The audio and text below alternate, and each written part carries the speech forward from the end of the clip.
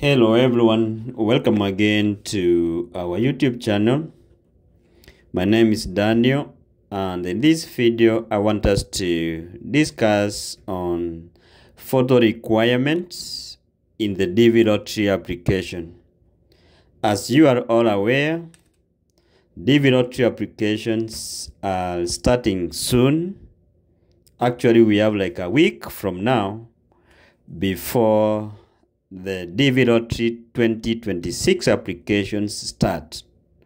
So from our side, we want to take this opportunity before the application starts to prepare you on how you can have a good photo or digital image that you will be using in your DV.3 application. Because as you all know, is that the photo is one of the most important thing and requirements, and actually is the one that puts so many people off when it comes to DV.3 selections. The selection starts with the application. So that's why I want us to get this correct from the word go before you go to the application process. So the first thing that you need to know is that the photo that is going to be used should be a colored photo taken on a white background, with the head of the photo or image being between 50% to 69% of the image is total height from the bottom of the chin, the top of the head. That section is very crucial. The height between the head to the bottom of the chin should take 50 to 59% of the total height of that image that you are going to use as your photo in the DV.3 application. So when you'll be using the application, it will tell you maybe the head is below 50% or the height of the head is above 69%. So you make sure you do some calculations when you will be adjusting the photo for it to fit and be accepted in the DV.3 application. Also, the photo must have been taken within 3 to 6 months for it to reflect your current appearance. This one is very important also because digital photos or images can easily be known when they were taken. Because they are digital, they can easily get the property of the picture and they know exact time when it was taken. So that's why they normally say use a picture or a photo that was taken 3 to 6 months before the time of DV.3 application. The digital photo used in the previous DV.3 applications should not be used. Nowadays, they have applications which can tell when the photo was taken, and they can also tell if some of these photos they have been used elsewhere.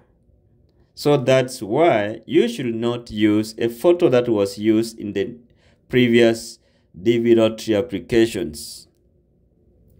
And then the photo image must be in the format we call as JPEG. This format is easily uploaded in the system, unlike these other formats. So make sure that whoever is taking your photo sends you in the form of what we have said, JPEG, not in PDF form, such that you get ample time to upload to the DV.3 site. The image photo that is going to be used should be of the size below 240 kilobytes. It should be exactly 240 kilobytes or below. Anything above is not going to be accepted in the system. So make sure that you have the photo of the right size that will be easily be uploaded to the system. The other thing is that if the image or photo is big, you can compress it, but do not over compress that photo in order for it to fit the maximum file size. If you over compress this photo, it will not be accepted again. So make sure that if you have to compress it in a manner that is acceptable. The compression ratio should be less than or equal to a ratio of 20:1. Anything above 20:1, it will be over compressed in that. And the image dimension should be between 600 to 600 pixels, and of course it should be a 2 by 2 inch, meaning the length is 2 inch and the width is 2 inch. Hence it's a square image measuring 2 inch by 2 inch and over 600 by 600 pixels. Also, the image must be taken in full face view, directly facing the camera with a neutral facial expression and both eyes open. The photos should be taken in clothing that you normally wear on your daily basis. It's not a must that you go for the new clothes or you go for the expensive clothes.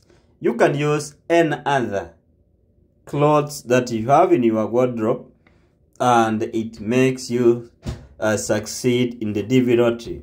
You can use a suit, you can use a t-shirt, you can use a vest, and you will be able to get to whatever that you wanted as in the DV lottery application is concerned.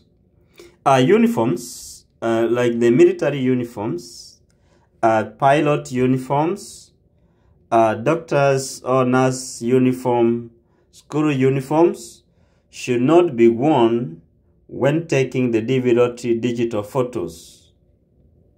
So avoid all those uniforms, and if you have to use another uniform, make sure that you cover that uniform from being exposed. Also, do not wear a hat or head coverings that cover the hair or your hairline unless worn daily for religious purposes. There are those ones who put on the religious gears covering their head, but when you be taking the DV lottery photos, make sure that these religious gears do not cover your face. Let your face be seen and exposed such that your true image can be seen at any given time. And if you can, make sure that your facial expression is neutral in all time.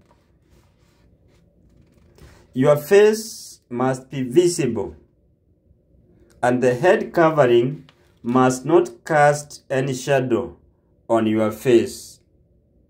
And the most important thing that you need to do is do not smile, do not put in facial impression as you take this photo. And at all times, make sure that your 2 ears are seen, if possible. And if some of them, I know some of you have those ears that are so difficult for them to be seen in a photo, both of them. And I know in most cases, the people at the studio will put something behind your ears, like a tissue paper and something like that, to make them rise, so that you can be able to take a photo and they are seen. And if that one has to be made, make sure that the whatever that you put behind your ears are not going to be seen. So you can put something and make sure that it's hidden. Its purpose is just to push your ears up so that they can be seen in that video. So in that photo. So make sure that whatever behind it is not seen